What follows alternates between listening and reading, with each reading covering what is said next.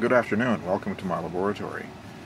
I've made a couple of little changes to the MicroQEG quantum energy generator. This is a solid-state version, higher frequency version of what the Fix the World, Hope Girl, James Robitaille people are calling the quantum energy generator. Theirs is a mechanically pumped parametric oscillator operating in a driven generator mode, and it produces, it takes in about 600 watts to drive the generator and produces 10 kilowatts of Overunity in VARs, reactive power. And then the Florida group, at any rate, has used a transformer type circuit to convert some of those VARs into real power. Unfortunately, the real power is less than the power that drives the thing in the first place, but we'll just let that slide for now. This is a solid-state version that does the same thing. It's an autoresonating oscillator that produces a large amount of reactive power in its primary coil, which is this Tesla bifilar coil. It is a truly bifilar wound Tesla coil. There's the little crossover right in there. And this is the load coil for the solid-state MicroQEG. Now, what I've been doing is I've been using this coreless loop stick as a current sense coil, just slipping that around one of the legs of the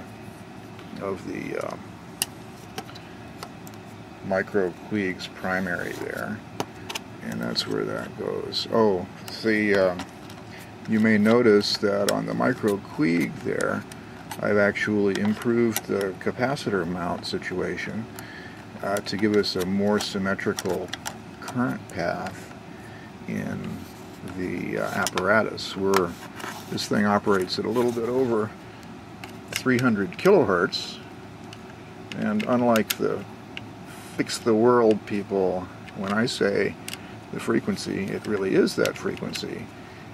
They have yet to show a 400 kilohertz wave shot from any of their devices. Okay, so there's that.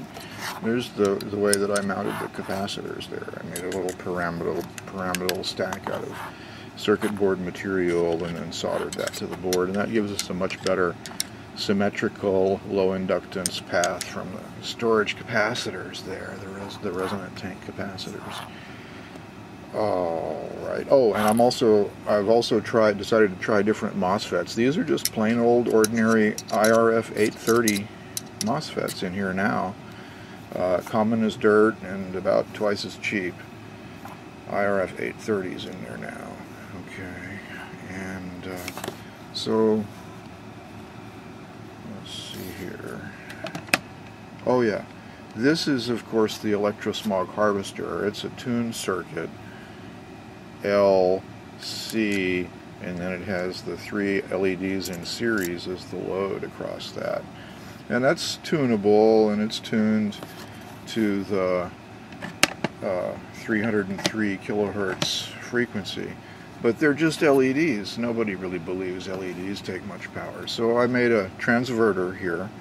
This is the official MicroQEG's transverter. And this is how you convert reactive power in a coil into usable real power.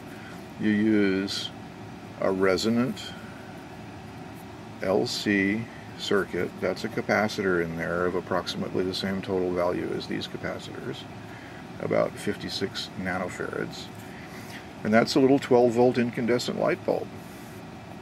And that's the coil. And it's all wired in parallel. Okay, there's no battery in there, people.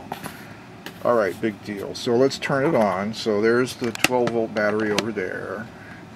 And here's the on switch, like that. Whoops. This is quite a reach. I'm behind the camera, but I'm trying to reach out in front of it. So I think you can see that the LEDs are glowing brilliantly. Everything's operating. It's producing its reactive power.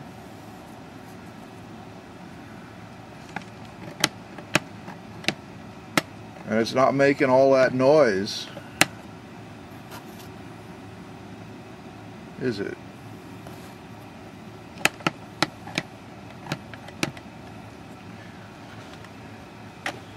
Alright, so let's go ahead and see. Let's see here.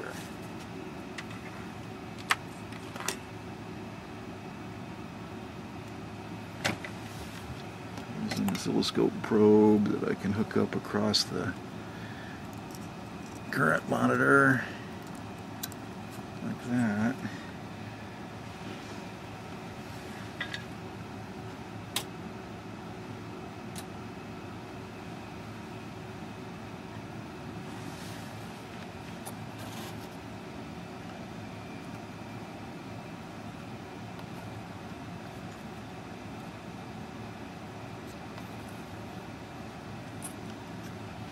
And here's another scope probe I can hook up across the coil itself.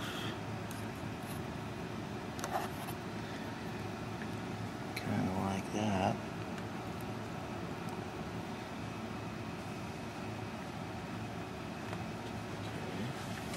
Okay. And now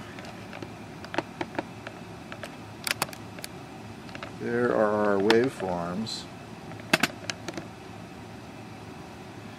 This top waveform here, this one, is at 50 volts per division, and it's showing about 81 or 82 volts.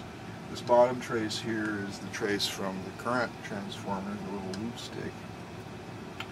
And you can see, I think, that these two traces look like they're perfectly in phase, right? But actually, the true situation is that they are almost perfectly out of phase, and there's a combined phase shift of about 90 degrees because of the current transformer, and then another 90 degrees phase shift because all of the current is reactive. It's reactive power in there. So the Lisa figure looks like that, which indicates 180 degrees out of phase situation. But it's actually in phase.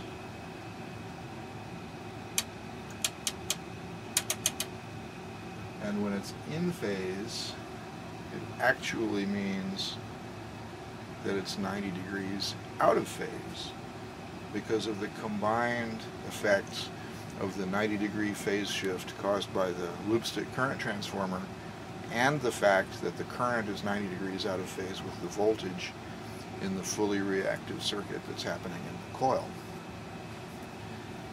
Got that?